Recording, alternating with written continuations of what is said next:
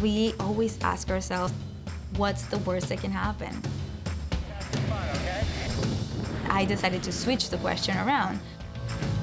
What's the best that can happen? Who is this modern hero? My name is Michelle Poehler, and this is my story.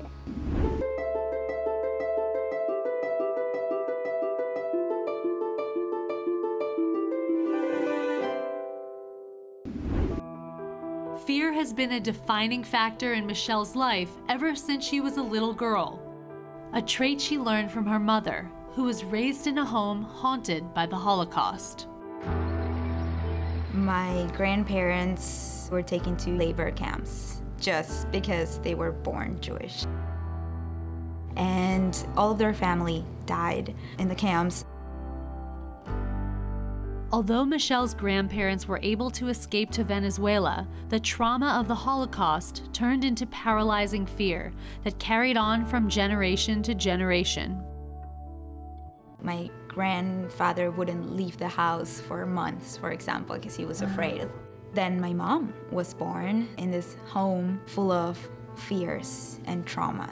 I grew up seeing my mom not going on roller coasters, not going into tall buildings, all these things because she was afraid. And I was like, oh, it's normal. So I started imitating that behavior. I would just say, I'm afraid of dogs. I'm afraid to be by myself.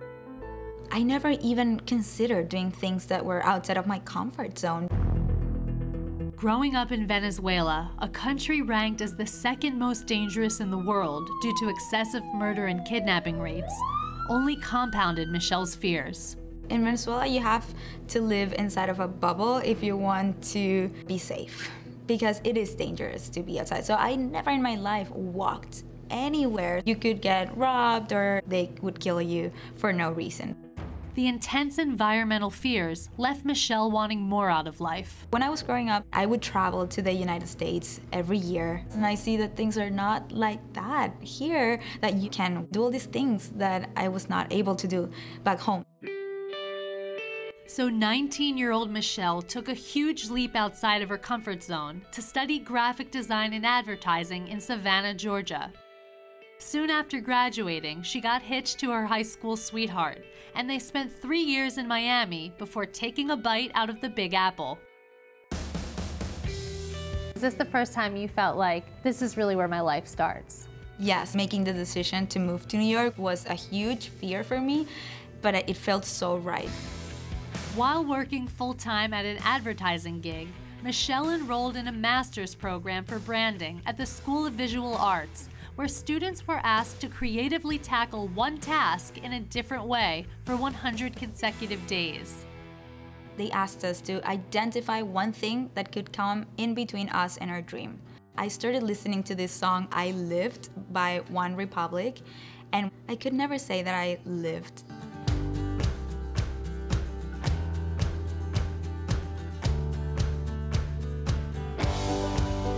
I can't say one night or one day in my life that I experienced a feeling they're describing. What was that revelation like for you? I just started crying, and you know, it's just something that you can't control. I know that because of my fears, I'm constantly limiting myself, and I will never get that far. I immediately knew that that was my 100-day project. For the sake of living life to the fullest, I'm going to do 100 days without fear. With newfound confidence and a touch of trepidation, Michelle set out to conquer 100 fears in 100 days. My first fear is accepting this challenge because I'm terrified of doing this project. Every day I would wake up with horrible stomachache because you wake up, you're like, oh, I'm still in the project, I need to face a fear. What am I doing today? Oh, right, today I'm going on a roller coaster. One by one, Michelle checked challenges off her list, posting videos of her progress online, and the world quickly took notice. I'm working out right now, I'm like shaking.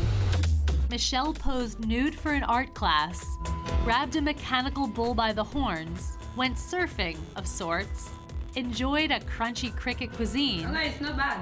posied up to a creepy crawly tarantula, Oh my god, I can't believe I'm doing this. and danced like no one was watching. I'm ready to go dancing. Let's do this. Other people started joining me. So I was like, this is not happening. How is this happening? Other people joining me, dancing. It became a dance party in the middle of Times Square. Like, I was going all out. Oh, I saw you. Yeah. You had some good moves. Thank you. Was that liberating? Yes. That night, I was like, this is what it feels to live. Like, yeah, it was a revelation that night. She racked up more than 4.5 million views on her YouTube channel, and stars like Ashton Kutcher, Zooey Deschanel, and Lil Wayne showed her love on their Twitter feeds. Was there pressure having this all unfold on social media? Because some people could look at it from the outside and be like, oh, it's a gimmick. Oh yeah, so much pressure. Criticism started going, like haters, trolls on the internet criticizing the project. They were saying, these are very small fears. Where were you living before? Like in a bubble or under a rock? And I'm like, yeah. People just saw surface level that you were tackling all these fears. But they didn't know who you are. Yeah. And the fact that these are really real to you. Yeah, but then very quickly, I started to feel empowered by those comments to tackle bigger fears. From that point on, the sky was the limit, and Michelle tackled fears she never even knew she had. She took trapeze classes, went skydiving, swam with the sharks, rappelled down a mountain, and jumped off a cliff. Michelle also set out to overcome the emotional fears that scared her the most, like her fear of getting older and of someday losing her parents. I kept imagining my life without them and how horrible would that feel? So I decided to write them a letter, a very honest letter. I actually asked them, like, please, Dad, be more expressive because I know you love me. Can you just tell me how you feel sometimes? I need to hear it from you. And after that moment, he became so expressive, telling me how proud he feels. And I know that I changed him with that letter. But it was the letters from the people following her project that led to a life-changing epiphany. I started to receive messages from people saying, you inspired me to do this, or I have this huge fear of doing this and now I'm considering tackling that because of your story. What went through your head when you realized, I no longer am doing this for myself, I am representing so many people? Now I have this responsibility to help other people say yes more often than when you say no. I love that. Michelle decided to say yes to a huge life decision and quit her job in advertising so she could face her fears full-time. I was like, Michelle, you have a movement going on, you have people following and very inspired and they want more out of this. So, and I was like, definitely my job has to go. With nothing holding her back, Michelle faced her final fear, which also happened to be her biggest, public speaking. And she shot for the stars, giving a speech on the TEDx stage in Houston, Texas. It went by so fast. And then people started standing up and clapping. I was like, what?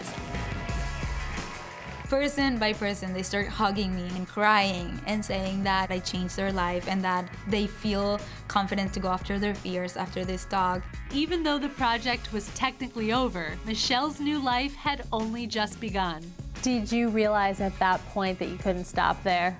Oh yeah, I decided that I was going to see how can I turn this school project into a business.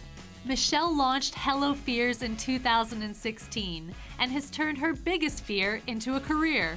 Now she shares her message with employees at powerhouse corporations, including Facebook, Google, Microsoft, and Netflix. Fear is our ally, and it's there to keep us alive.